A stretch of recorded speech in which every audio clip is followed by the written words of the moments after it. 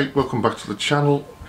Claire is resting and has told me to get on with making videos, so I just thought to do a little video because recently I got some constructive comments about our sound quality and give us a few bit of feedback, so that was gratefully received. So I've invested a little bit of money in some new equipment. So first of all, I bought the Rode Smartlav Plus and the extension lead,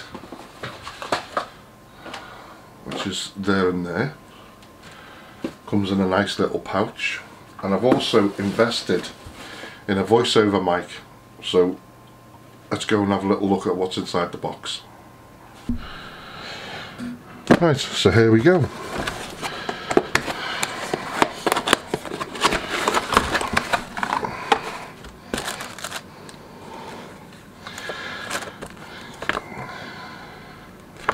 Just the usual leaflets. I don't know what these are actually called. It just goes to show you how much I know about these. That's a bit crushed. Hopefully that'll flatten out. The mic itself. Obviously all the different leads. That one will obviously go in the mic and then that into my PC. I think that is the casing to stop any vibration. I could be wrong. Like I say, all this is new to me. I've never had one of these before. Several different brackets, and then the actual adjustable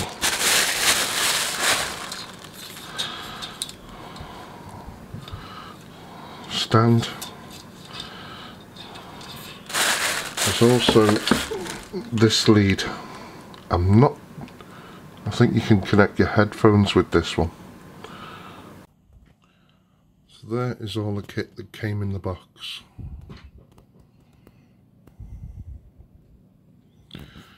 Time to get it set up.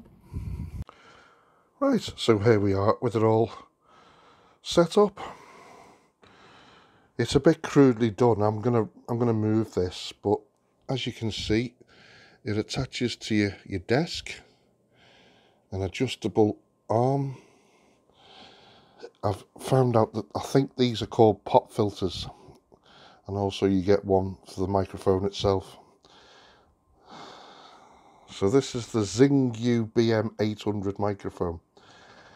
I think these sockets are called an XLR socket. So as you can see, the wire plugs either directly into your microphone jack on your PC, but I've just tested it and the sound quality is really low and I can't increase the volume too much, so I've decided to use this USB adapter that came with it. And you've got a headphone jack as well, and I found this is working a hell of a lot better going via USB. So coming back, this is like a vibration thing, and I think it stops frequencies interfering with your microphone. I'm sure someone is going to correct me on that, but it's got a handle there and you just squeeze it and then slide your microphone in. So you can be the judge of if it's improved things when I do my next voiceover for my next caravan review maybe. You'll have to let me know in the comments to see if this improves things. I'm hoping it will. It wasn't an awful lot of money. I think it was £30 off at Amazon. The most expensive pieces of kit that I bought was the extension lead for the Rode Smartlav microphone. That was quite expensive. I think combined it was over £60, so they weren't cheap. The only thing I'm disappointed with the Rode, considering they're a brand like Rode, the wire is painfully thin. Now I've had things with thin wires before, and unless you're very, very careful and you look after it, you can actually break the wire inside. So I'm going to have to be ultra careful with these.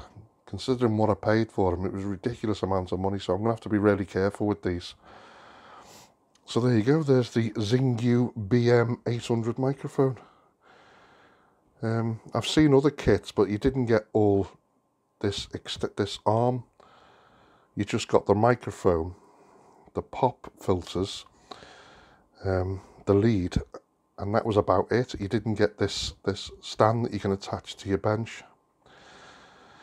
So there you go. You'll have to let me know in the comments when I do my next video if it's any good, if it's improved things. So while I'm here, I thought I might as well do a little tour of the PC. These what I always used to do me voiceovers, and as you can see, they've seen quite a bit of action because they've been used for gaming. These are Turtle Beach. Don't ask me what model. Oh yeah, the X12. And as you can see, they've seen a lot of action, these, so that's what I used to do the voiceovers with. But a few people were commenting about the sound quality. I just use a very, very basic mouse. I use a Logitech 910 backlit keyboard, an Acer Predator 4K 28-inch XB281HK monitor. I've also got another monitor just there, the HP printer, Creative Labs 6.1 speaker system, a Creative Labs webcam, then the NZXT case. I've got a GTX NVIDIA graphics card 1070. I've got the water-cooled Avtex cooling system. I've got 32 GB of DDR4 memory. Obviously I've got all the extra LED lighting inside. What else have I got in there? I think that's about it in there. And there you go, that's my PC setup, and that's where I do all my editing. So this, hopefully, will be a nice addition to the setup. Only time will tell. There's something I'm yet to review and unbox. I still haven't had a chance with the lockdown. I think that's brought everything to a standstill. And there you go, there's my little office PC setup. And obviously the trademark hat and my gift off my mother at Christmas. Oh, and I've also got a separate standalone CD drive. Yeah, believe it or not, I still actually use CDs from time to time and DVDs. So there's my PC setup.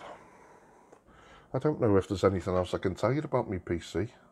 Oh, I've got, in total, there's standalone drives which are under the bench, and in total I've got 8 terabytes of disk space. There's 1 terabyte Samsung's SSD drive inside, which is hidden away somewhere. So there you go, that's my PC setup. So there you go, there's a little look at my latest purchases. Hopefully they'll improve the sound quality of my next few videos, especially when I do voiceovers for caravan reviews, etc.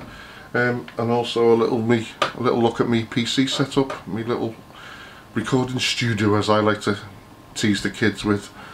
So there you go, if you enjoyed this video, please consider subscribing to the channel, help us grow. Thanks so much for watching, give us a thumbs up, and I'll see you next time. Ta-ra.